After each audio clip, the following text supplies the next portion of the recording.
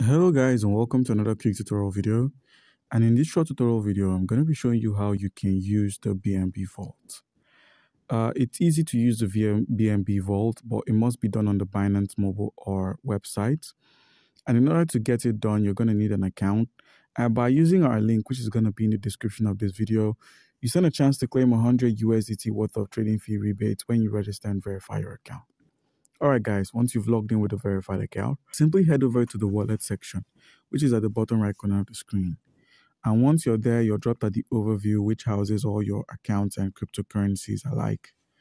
And the first step we're going to have to take is to swipe to the spot wallet, which houses our BNB. Now, in order to earn from the BNB Vault, your available BNB is going to have to get staked.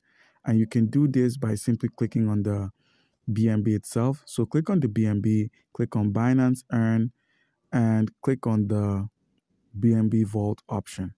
Once you've selected the BNB Vault option, you simply click on the subscribe option. If you've selected subscribe, you put in the amount of BNB you wish to lock away. So let's say 0.05.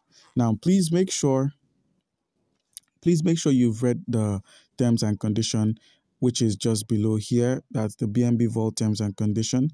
Once you've had a knowledge of this, please make sure you note that this is not financial advice. So simply click on I have read the agreement, enter an amount, let's say 0.005 BNB, and simply click on the confirm option.